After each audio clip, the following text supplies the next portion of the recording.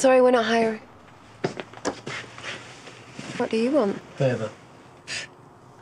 And it's the way you ask that makes you so hard to refuse. I need cash and fast. Well, have you forgot your lunch money?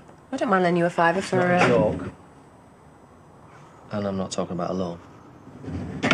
Well, then what do you want? Because I'm kind of very busy, thank you. Because Jimmy said he'd be back after a quick shower. Apparently he's drowned. And your daughter isn't answering her phone.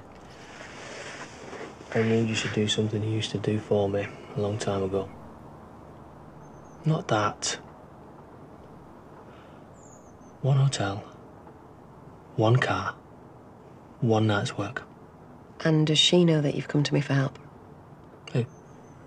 Oh, come on. It's no big secret that Declan's got your girlfriend by the... Well, not those, obviously, because that would be weird, wouldn't it? But you know what I'm getting at. And now you're suddenly here. Well, if she's that desperate, why doesn't she help you do it? Because I'm asking you. Because it's dangerous. And what if something bad happened to her, eh? Huh. Forget it. Fine.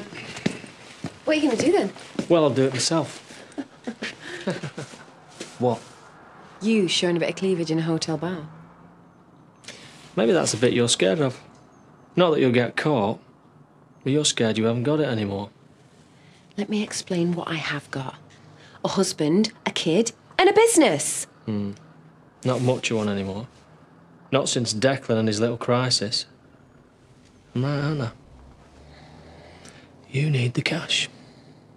But I tell you what, not as much as you need a night out where you're not pretending that you give a stuff about the wine list or listening to what's his name and his licorice all sort stories.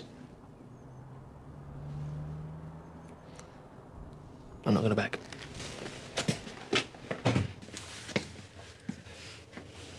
The police called. It's official. You skip bail. Well, it sounds worse than it is. There's a warrant for his arrest, Cain. Yeah, I know. But I'm just saying... I know it sounds really bad, but... You know, it happens. It doesn't mean he'll get charged or go to prison. What are you talking about? It happens. Maybe to people like you. Look, I'm sorry, but you're just not helping.